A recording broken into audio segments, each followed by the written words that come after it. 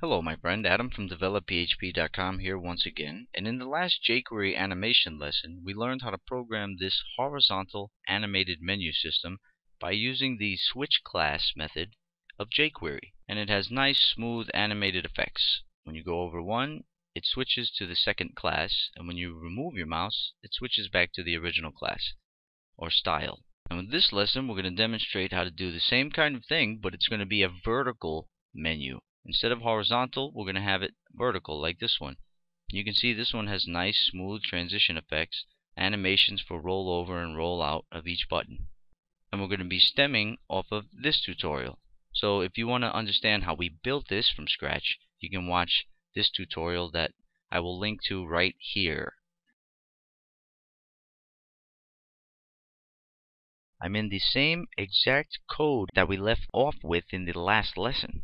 So now I'm going to get in the code view here and change it up to make it a vertical menu system. First thing we do is go down here to this div menu. And we're going to place in a UL tag, which is unordered list. And then right before the first A tag, I'm going to type in LI for a list element tag.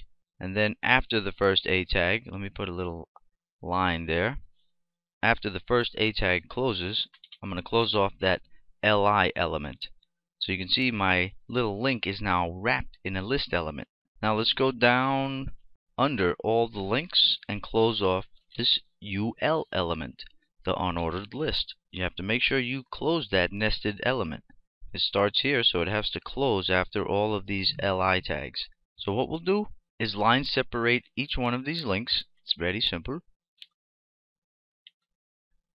And we'll make sure the LI closes and opens after each one. That way each one is wrapped in a list element. So we'll take this, Control C, Control V, Control V, Control V, Control V, Control V. Alright, now each one of those links is wrapped in a list element, and all of those list elements are wrapped inside of an unordered list. And that is all within our menu div. Now let's manipulate the CSS in this file. The first thing I'll do is change this background color of the whole page. The top banner's background color, I'm going to make that black. And I'm going to leave everything else the same there, that's fine. Now this menu styling for the menu div, I'm going to remove all of that stuff because I really don't need it for what I'm doing here. But I will copy that, and if I want to add any styling to that menu div, I could add it there if I need it. So I'll leave that there. What I will do is target the UL element now that's inside of that menu, the new unordered list right here that we put into that menu div. So I can target that element by doing this. I'm also going to target the LI tags within that unordered list. So you can say menu space UL space LI, and that will help you target and style any list elements that are within this unordered list that's within this menu. And finally in the CSS, I'm going to target the menu unordered list elements space A tags. So if I put any code here for styling, it's going to affect the A tags that are within those list elements that are within the unordered list that's in the menu tag. Okay, so for the unordered list, I want this styling. We target the list style property and we give it value of none. Then we target margin and give that a value of 0 pixels, and the padding, we give that a value of 0 as well. That can say 0 pixels. Okay, so for the menu's unordered list elements, we want this styling. And that's all we're going to have in there is one property, the height, and we're going to make it 54 pixels, and you can make that whatever you want. That's going to be the height of each list element within that div. And once you change those numbers, and you'll see exactly what it does when you change these numbers. Now we're targeting all of the link elements, the A tags inside of this menu. So what we're going to do is put a couple of lines there. That way we can put a few properties in place. And there they are. These are the properties that we want to affect all of the A tags within all of those little list elements. We want them to be display block. We want width of 148, and that is how you make them all even. So they won't have uneven widths. They'll be all in a nice little column. The padding, you can set that at whatever you like. And if you rearrange your padding, you're probably going to have to rearrange your height that's for each list element. But it's very simple to do. The font size, easy to set. for each of the links and the font family for each of the links.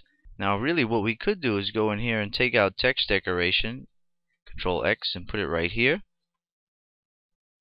and remove it from the style 2 as well. Now I'm not going to re-explain anything about the jQuery that I fully explained in the last lesson. I'm not even going to actually discuss the jQuery at all because I don't have to change it at all. It's the same exact jQuery that's running from the first tutorial. We're not going to change it at all for this menu system. We're simply changing the HTML and the CSS properties. So with the border, I'm going to leave these properties here for style 1 and style 2. That way you guys can get creative with your borders and the padding really could be up top. Yeah, we don't need the padding because we have the padding up top. So we're not going to adjust that between the animation. Normally you would just adjust the background color and the font color, which the font color is set right there. So there's the font color, the font size. You could also take font size out of each style 1 and style 2 here and just put it up top. And you can see I already have font 16 there, so I can remove this. But if you want to have your font different from one state to the next in the animation, you could leave it down here in these styles. But since I'll have mine just being one font throughout the animation, one font size, then I don't have to worry about it. I can have it up here because this is affecting all of those link tags. Okay, I adjusted style 1 and style 2 to get the look I wanted. Now let me press F12. There we go. That's a lot smoother. That's what I wanted.